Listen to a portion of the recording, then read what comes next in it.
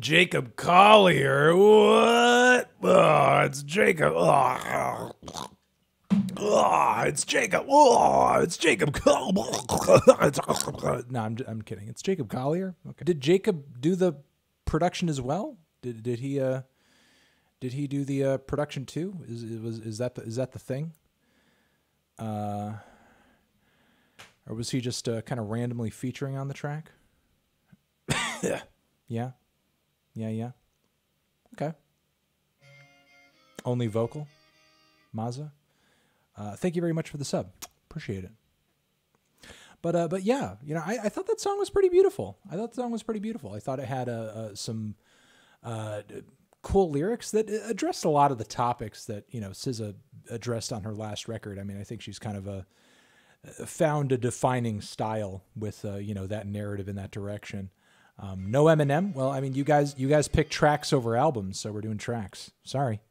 Evermore Deluxe. Yeah, we're gonna play a track from that for sure. Don't worry.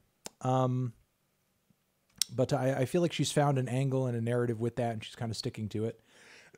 Which, I mean, it works for her. I think it puts her in a place where she's writing in such a way where it gives you something to think about in the lyrics, and I do like that. A lot of good vocal riffs on the track, sounded quite heavenly across the board, but I got to nitpick. You guys know I have to fucking I got to fucking Anthony Fontano that shit. I got to Anthony Fontano that shit.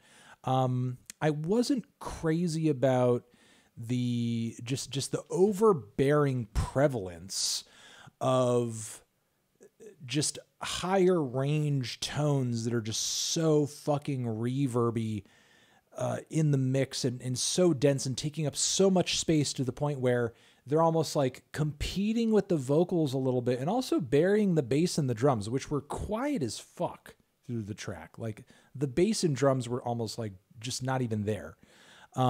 It feels like it could have used a little bit more space. Just like give SZA's vocals some fucking space, give him some space.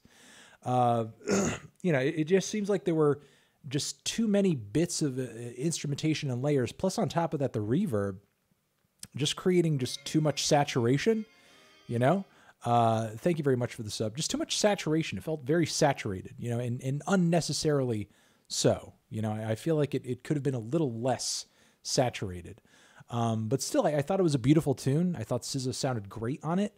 I feel like if it wasn't SZA singing on it, I'd have no business with this, But because SZA is singing on it and she did a pretty good job, I'm insofar as that's the case, I'm kind of fucking with it, So, but yeah, I like that one. I thought that one was fine. And as long as we're getting new material, like, please, keep teasing us, get us to the album.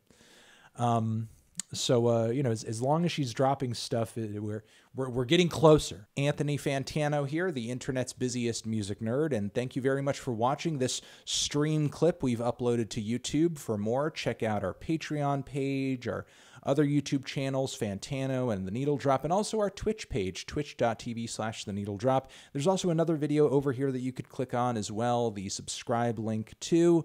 You're the best forever.